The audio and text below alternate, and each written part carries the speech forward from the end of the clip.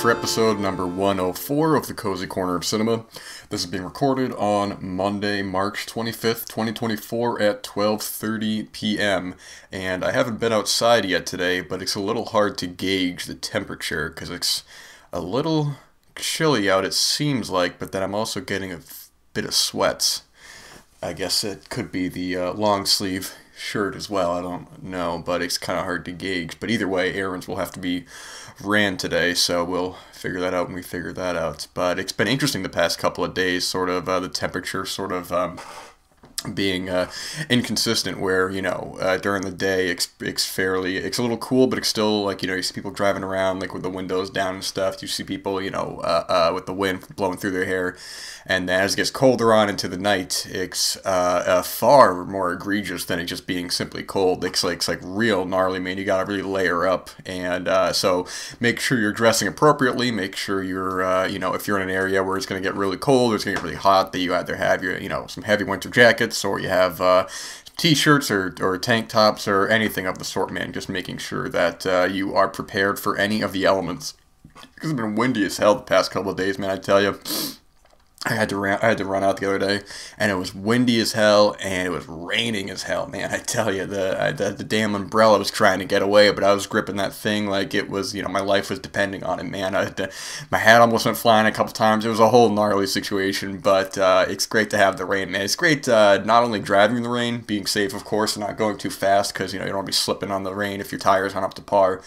But as well, you know, going to bed and you still hear the thunderstorms outside and the rain outside. It's just a level of coziness that can't be put into words. You kind of just have to experience it for yourself. You know, I have very fond memories when I was a kid being, you know, being in my bedroom, and it was like a Friday after school, and it was raining hard outside, and I was laying in bed watching Halloween on TV. I remember it was playing on AMC, and I can actually I have the image in my head of the whole setup, and you know, laying in bed and being in the darkness. You could hear the rain outside, and the TV's on. It must have been around October, or may have even been Halloween. I actually have no idea, but it's such a great sort of memory that every time I think about, you know, these great kind of rainstorms, or even think about like Halloween, you know, I always come back to such a moment like that normally you would perhaps maybe take for granted, but then in the long run you kind of realize just sort of how sentimental and how sort of important it was to you in sort of just developing who you are, you know, just these kind of core ideas and core memories that really kind of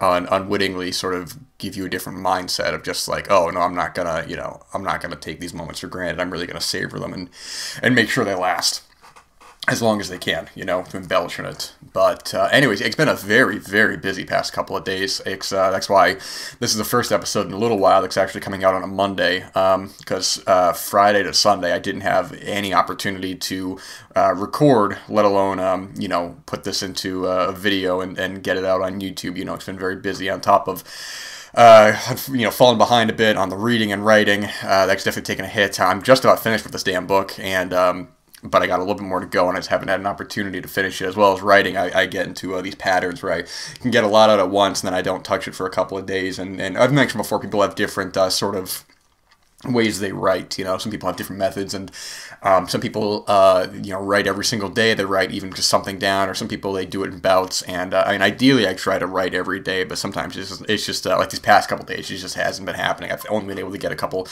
sentences out that aren't filler. You know, you don't want to be like just putting whatever on there. You want to actually have it mean something. You know, you don't want to, because then you're gonna go back and read it. Be like, what the hell is he talking about, man? He deleted it, and it's just nonsense. But everybody's got their own way of doing it. And that's what's actually so great, you know, is that whatever you know, results get you, whatever best method gets you the best results, I should say. But with that said, moving on from there, so March is coming to an end, and I think that the Kino Lorber sale is happening soon. I was looking online at the Blu-ray forums, because I could have sworn that they normally have a March Madness sale, but some people are speculating that it'll be at the end of the month leading into April. So keep an eye out on that. I looked at it a couple days ago. I don't know if there's been any updates since, but either way, if you are curious about that, definitely keep an eye on it. But I wanted to say as well, let's see here. Sorry, hold on. So I actually went and paused this briefly so I could take a look at the forum and see if there were any updates, and it looks like the sale will be starting this Thursday, the 28th. There are already some titles up on the website, but the sale prices are not there yet. And I think, well, on the forum it says from the Kino Lorber Insider, the list of titles are not final, and the sale won't start until Thursday. So if you're listening to this, keep an eye out on that. It'll last probably about a couple weeks or so. I forget how long they normally last, like a month or so or a couple weeks, but definitely they got some good stuff coming out too for 4Ks and stuff. It's great to see like Bad Lieutenant coming to 4K. That's great. Crybaby coming to 4K, which isn't one of my favorite John Waters films, but it is still good in its own right. And I think that for the right price, I'll definitely be picking that up at some point. And I think Dust Devil just got announced for 4K as well. That was out of print for a little while, but that'll be coming as well. I don't know the release dates on those, but just worth keeping an eye out for sure this upcoming Thursday of what will be on sale and what won't. Actually, Alphaville as well. Jean-Luc Godard is getting a 4K, so that's great, adding to the collection of Godard 4Ks of Breathless and Contempt. So that would be picked up. Absolutely, that's one of Godard's stronger films. I think it's a really excellent film, definitely in his top, maybe top 5, I would say. I'm trying to think. I mean, the one off the top of my head, I'm thinking like Pierre LeFou, Weekend, Band of Outsiders, Contempt. Yeah, maybe Alphaville would be in there. Yeah, I think I'd feel confident putting that in the top 5. Definitely worth watching if you haven't seen it already, even if you're not a fan of some of Godard's work, the eras that he goes through, the cycles. I think that you can be a fan of a certain era and not a fan of another one. Like if you're not a fan of the earlier stuff like Breathless and Le Petit Soldat, then you can still be into like Weekend or Le Chinois or like Alphaville, you know, different kind of eras that he would go on to do. And actually as well, I think that I saw they were putting out Godard's last short that he did, or like a collection of shorts or something like that. It was a trailer for a film that will never exist, I believe is what it was called. I think that's what it's being part of, or it was some sort of collection they were doing.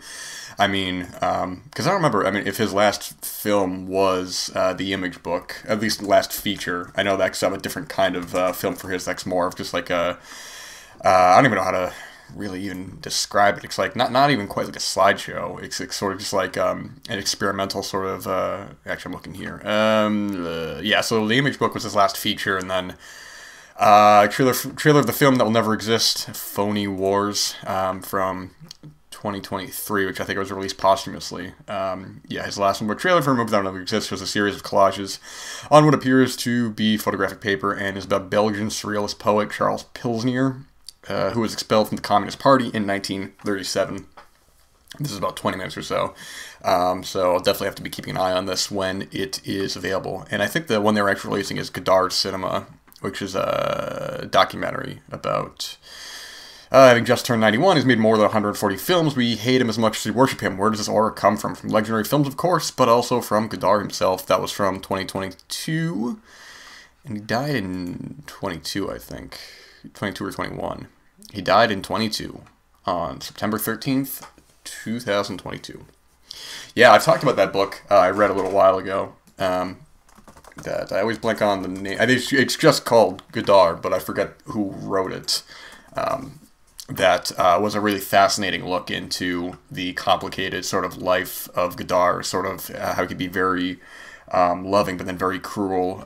He was very much looking out for himself and wasn't afraid to kind of throw people under the bus and talk bad about colleagues and stuff. He's a very interesting guy, and I think people have really strong opinions on his filmography. And it's funny, I look up Godard book and I can't even find it because it's just Godard giving me all these other books. And yeah, I mean, I talked about it a little while ago actually on the show, so maybe you can look back and you can see where I talked about that. But that was a really, really fascinating look into the complicated kind of relationships that he had, especially with Anna Karenina and the woman from Ahozar Balthazar. Or I always say that name wrong. I don't actually know how to fully say it. I've heard it pronounced like 5 different ways.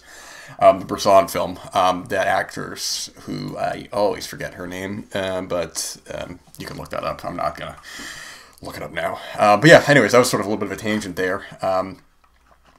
About the upcoming Kino releases, so that is very cool, and also the other Godard releases as well. But anyways, the new episode of Peephole Pictures will be recorded this week. Like I said, I've been behind on some things lately, and I was intending to have that up by now, but I haven't even had an opportunity to record that. I had to get this one out first, and then do some other things. So that'll be out sometime this week.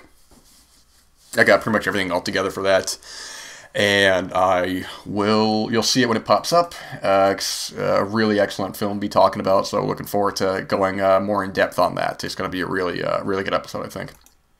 And there's some other titles that will be done at some point. I mean, the great thing with a show like this is that I don't have a schedule. I mean, Cozy Corner is the only one that I have something something close to a schedule on this. Right? I want to get these out ideally from Friday to Monday. But sometimes you just get them out later. So there's been times to get them out on Tuesday or Wednesday just because the circumstances don't allow. Don't allow me to be able to sit down here for a half hour and get this out. But here we are now. It's great. But look out for that new Peephole Pictures later on this week. And speaking of great filmmakers, filmmakers were still going, I should say, because Godard was making films up to his death. It was a machine. We have 2 new films from Wim Wenders this year. I just saw his newest one. I don't know which one is technically released first, because he had a documentary and he had a narrative feature this year. So he had Perfect Days, which has been getting a lot of attention, a lot of talk.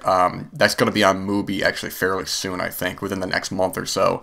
That is available on video on demand now. You can rent it on Amazon. So it is available right now for about $6. Or if you have Mubi, you can probably just wait. And I don't even think I talked about Perfect Days on the show. I can go into that briefly. And also I saw his other film, his documentary, Aselm, which is like I said, his documentary about this artist and his different art pieces and paintings, as a companion piece to the atrocities in World War II, and sort of just the way he goes about making all his arts together. It's really great. There's a lot of long sequences in the film without dialogue. We're just seeing him in his natural habitat, in his warehouse, where he'll attach these brushes to he'll attach these trees and brushes to a canvas, and then with some sort of glue. I don't know how it actually works, because then what he does, he gets a flamethrower, not a flamethrower. It's I guess it is a flamethrower. I don't know how powerful it actually is, and then he'll light them on fire and burn them to a crisp. I don't get how they all don't burn off. I know that he has guys who are immediately off to the side who spray it with water so the whole thing doesn't catch on fire. But it's interesting. I just don't know what kind of glue would be able to keep that kind of stuff on. And here I am not silencing my phone again. People seem to only contact me when I'm in the middle of recording, but it's a really fascinating documentary as well. I was unfamiliar with this artist previously, and just the way that we go about such... there's, like I said before, there's long sequences without dialogue, so a lot of the more just straight observational moments are really let you just take in the imagery. The way the film opens up is really excellent. You have all these not paper mache. I don't even know how it's put together, but these wedding dresses and different things growing out of them, and there's no arms on some of them, no heads on other ones. It's great. And the way that Wenders, I don't know who actually was the DP on this film, because I don't know if it was Wenders directly, but a lot of the shot composition as well, and a lot of what they decide to keep in the frame is really excellent. Can never find Franz Lustig, who was a cinematographer on this. There's it's a lot of great shots. If you watch the trailer, you can even see a lot of that, but just a lot of what they decide to keep in the frame, especially for a documentary when it might be kind of trickier. But I think this is also, it's not quite as observational as just kind of running and gunning it. There is a lot of setup and a lot of narration and a lot of specific shots where they'll have him do something, but then he'll narrate over it, which is great. And also Franz Lustig also was a DP on Perfect Days as well. And that as well, it has a lot of these great kind of I don't even want to say tracking shots. That's not the appropriate kind of term to use, but there are a lot of just great shots, like the camera moving up, and a lot of shots panning. That all looks great. Perfect Days has gotten, I think, a bit more attention. It's been, in comparison to Jim Jarmusch's Patterson, in terms of Perfect Days, you have this guy Hirayama, played by Koji Yakusho, and he is he's a traveling janitor at a lot of these different toilets in Tokyo. There's like different areas around the city.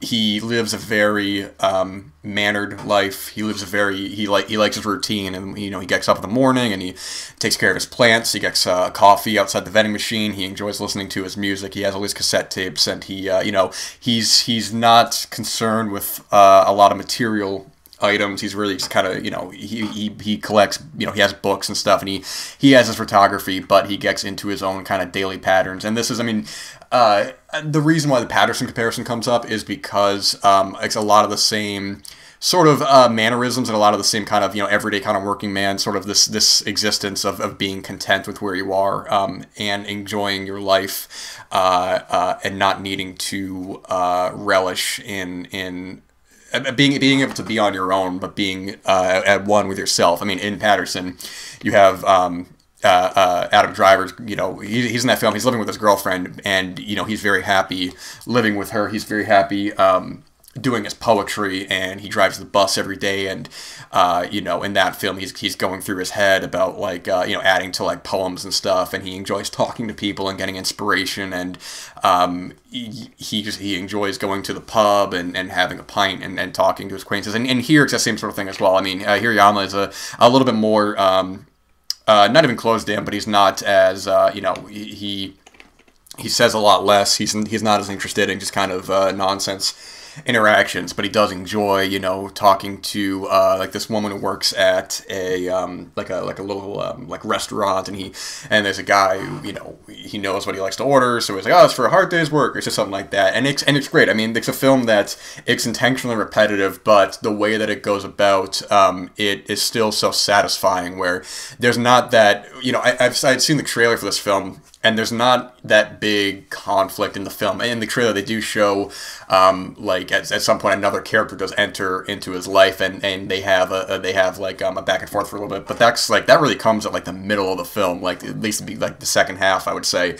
And that's a whole portion in and of itself, where it's sort of you can take sections of this film and kind of isolate them on their own, and they come together to make this one kind of great piece. And then there's another great sequence towards the end of the film where he's playing this game of shadow tag with another character, and they have a great kind of little back and forth. Just little moments like that. This is ideal cozy cinema, man. This is what I'm talking about on the show. Just taking in these daily blessings and not taking anything for granted. Of just oh man, I got a bad day, or I don't want to go to work, or this or that, or I got to do this, got to do that. But it's sort of taking a step back and realizing, where we are, how fortunate we are to be alive, and how the chances of us being alive are so slim. We have a better chance of playing the lottery. Life is a lottery in and of itself, just sort of being here, existing, and not taking things for granted. And that's not to say, to just be happy all the time and just, oh, I got no issues in the world, this and that. I think that would be kind of that would be a bad counterpoint. It's okay to be stressed, and it's okay to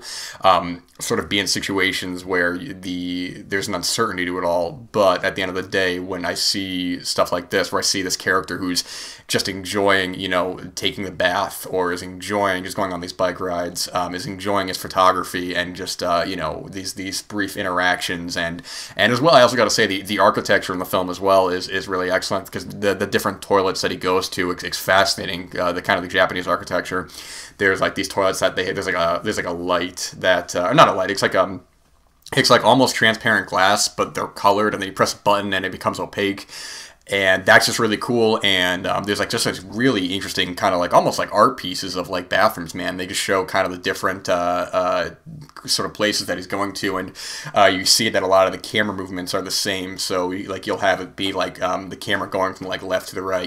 I don't even want to say panning, because I was listening to something recently, and shots that I would describe as panning, somebody said it isn't correct, and I'm not exactly sure about the terminology, and I'm not going to pretend like I know I'm some expert on film movements or anything like that. I just know what I see, and I see a lot of these same kind of movements and how they all work together. But I imagine, I don't know who released Aselm as well. Perfect Days is a Neon film. They've been distributing a lot lately. Aselm, I don't remember, but I imagine that'll probably be, I don't know how I can say, as accessible to watch as it is for Perfect Days. I've been hearing I've been hearing significantly less about Aselm, but I think that that is a solid film in its own right. I'm not comparing it to Perfect Days. I'm just saying that when you have a filmmaker like Wim Wenders, who's still going after all this time, who is, I don't even know how old he is, but he's been making films for decades now, and he's still putting out not just films, but great films, is something to be truly admired. And I think that we're in such a good time to still be able to get films from Wim Wenders, because, I mean, his filmography is already impressive as is, with Wings of Desire and Paris, Texas. And even though I'm not the biggest fan of Until the End of the World, I do think that it is an achievement. And it's an achievement in its own right, and should definitely be watched. The complete 4-hour, it's like 4.5 hour version. I've only seen that version. I've not seen the trimmed down one, but I'd be interested to compare it in terms of what was cut and what was left in. But it's just great, man. I think both these films are definitely on people's, at least Perfect Days is on people's radar, but Aselm maybe not as much. I did see that, actually, I'm looking here now that Janus Films did distribute it, so I imagine that this will probably be on the Criterion channel at some point. Actually, I think it might honestly already be, now I think about it. I want to actually check that, because I thought I saw them posting about it, but I didn't actually check if it was on there, so we're going to find out right now if it's on the Criterion channel. Aselm is not. It is available to rent for $7. It's on, what the hell is this, Fandango Cinema? When the hell did Fandango get their own streaming service? What the hell? We still gotta rent it though. What the hell? It's rent it from Fandango at home. I didn't even know Fandango was still going. God bless them, man. I wonder if what's that other website? Not Movie Phone. That wasn't the website. Shit.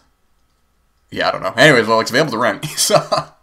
So you can go ahead and rent that if need be. I think it's definitely worth watching. I wouldn't be surprised if it's got a Janus Contemporaries Blu-ray, because a lot of those titles they've been distributing have been getting those Blu-rays. You got like slowly but steadily a lot of titles like Tori and the Kata and A Fire, which I still got to pick up. It's a great film as well. And of course I had to grab like The Innocent and EO, and they put out that Lynch Oz documentary, which I wanted to watch. I didn't want to buy it, but I know that it is streaming on the Criterion channel, so that'll be watched at some point. And I don't know if I may or may not buy this. I really don't know. I'd be more stoked to own it for the sake of having access to it, But I'm not. This isn't a film I'm totally in a rush to rewatch. I think I'd be watching it again strictly for contextual sake. If I was trying to see more art, this kind of art, or this context of like World War II sort of responses, or response like World War II, and actually. What I was talking about a little while ago with Frederick Wiseman, his last documentary, Manu Placeur, L'Electriquois. If I even said that right, I probably butchered that. But that is apparently also available to rent on Fandango at home for... it doesn't say. Although I think that it's on PBS. I heard Brian Sauer saying that he watched it on PBS. I don't know if that's a free service or not, or how much that is, but... you can look into that if you're interested, but that'll also probably be on Canopy at some point. So if you would rather just wait for that, then that's your prerogative. But Manu Placeur is also a really excellent documentary of recent memory. So that will definitely, if you're interested in, I mean, Frederick Wiseman as well. Actually, I'd be saying he's in his 90s. He's still making these great documentaries. His more recent stuff I'm not as knowledgeable on. I'm slowly making my way through his filmography, but what I have seen, primarily his older work from like the 60s to the 80s, is kind of more knowledgeable to me. And I think I don't know if I mentioned The Garden when I was talking about Manu Placeur, but I've been having trouble finding that, because, I mean, that's a whole conversation right there, but I found a link to watch it, and then it didn't work for me, so... I'd love to watch that documentary, but that's going to take a little bit more time to kind of find a way to get that. Because I think that's on the Internet Archive from where I checked, but it wasn't working for me, so we'll have to see about that. That'll be watched at some point, and I mean, hopefully put out at some point. I'm not holding my breath, because that's had a whole release issue history, and there's been controversy with getting it out and this and that, but either way, that'll definitely not be leaving the conscious at any point, even if it remains in the subconscious. That'll be there as well. So yeah, let's get that here. Perfect Days, I think, actually just got announced for Blu-ray fairly recently. I think it might be a Region 2 one from what I can remember, but I'm not exactly sure about remembering that. But speaking of recent films, one film I haven't been hearing a word about that I just kind of want to sing the praises on is, and I don't remember where this film was from. It's from a country that I am blanking on it. It is Bhutan. And this is a film written and directed by Pawo Choyning Dorji, who's a filmmaker I'm not familiar with, and whose name I probably didn't say very well. He has also previously directed... Oh, he also has another film out this year, Tales of Taipei. And he had his previous film in 2019, Lunana, a yak in the Classroom. Both films. Tales of Taipei actually sounds like I may have heard some rumblings about it, but I'm not sure. Anyways, doesn't matter. I'm talking about this film. Which is one of the best things I've seen this year. That I guess it's technically 2023, but then it says here releasing May 2024, so maybe that's on video on demand. But his film, The Monk and the Gun. I didn't realize that this was more of... I mean, I really knew almost nothing about it. I had seen the trailer, and I remembered a little bit about it, but I didn't realize just how funny and how... really kind of cozy in a way this film is too. You have this, it is based on a true story, or at least has true events. I don't know how true the story actually is, but it's based on this area in Bhutan, which is just getting a democracy, and they're bringing in, like, they're finally getting internet, they're finally getting TV and stuff, and this is like in 2008, I believe, but there's this election that's going on at the time, this mock election that to do that, it will set up like a real election. They're setting up a democracy, but anyway, so... We have these monks that are living out there, and there's this one monk who is saying that, and I apologize, I'm not even gonna remember the character's names because I have no pictures here because I don't want to give credit to the wrong actor, but he's saying that he needs guns because in time for the election, and at the same time we have this American who's coming over there. And he is a gun enthusiast. I think he actually works for like a museum. I don't remember, but he's very knowledgeable about guns. There's this gun there that he knows is there. It's a gun from the Civil War. He says they've been looking for it for like 30 years, and this monk has it. And basically, I don't want to give it all away, but it basically becomes something of an adventure. Going across this countryside, and they, there's this great kind of bargaining back and forth where, he really wants to buy this gun. He's very wealthy. He can afford to spend thousands and thousands of dollars.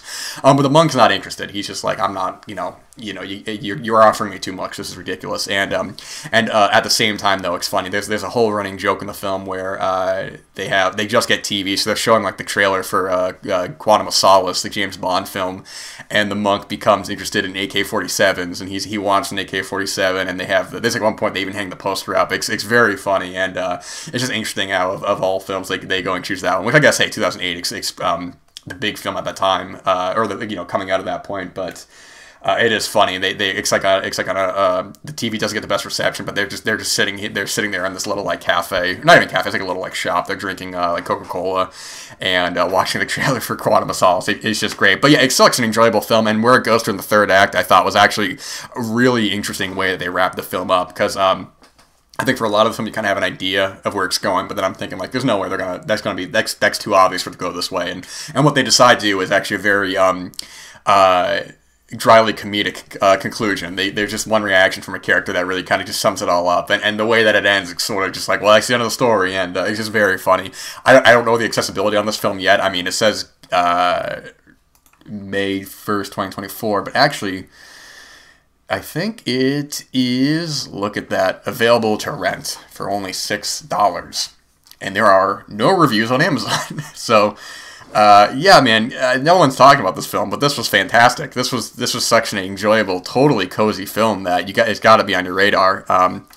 I don't know if you want to count this for 2023 or 24, but either way, for both lists, it's one of my favorites of both these years. So check that out, The Monk and the Gun. It's too good to be left behind in dust. But thank you for not leaving behind, or thanks for sticking with me for another episode of Cozy Corner of Cinema. Keep an eye out for the next episode of Peephole Pictures coming this week. And until then, thank you so much. Have a great day, a great night, evening, month, week, whenever you're listening to this in the future. When it first comes out, it doesn't matter. Just have a great one, and all the best. Thank you.